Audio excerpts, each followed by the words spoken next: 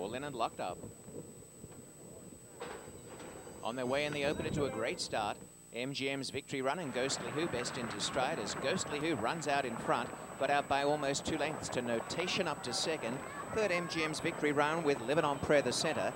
Behind them on the inside goes Handsome Swede.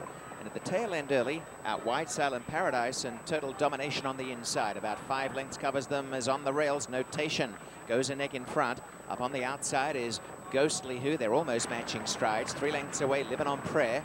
Caught wide on the track, Silent Paradise as they head towards the 3.5. On the rails is Handsome Swede.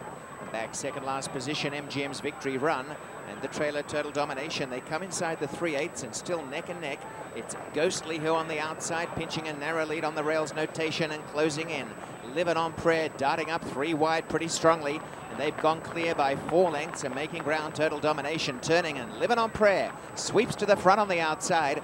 Goes narrowly ahead of Ghostly Who and Notation up the inside, Handsome Swede. And down the lane, Livin' on Prayer continues to gun along.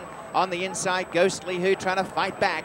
It is Livin' on Prayer by about a half. Now a length to Ghostly Who, a 16th to run, and Livin' on Prayer resolute in the final stages. Livin' on Prayer, a length at the wire. Ghostly Who's second. Good third, MGM's Victory Run came back on.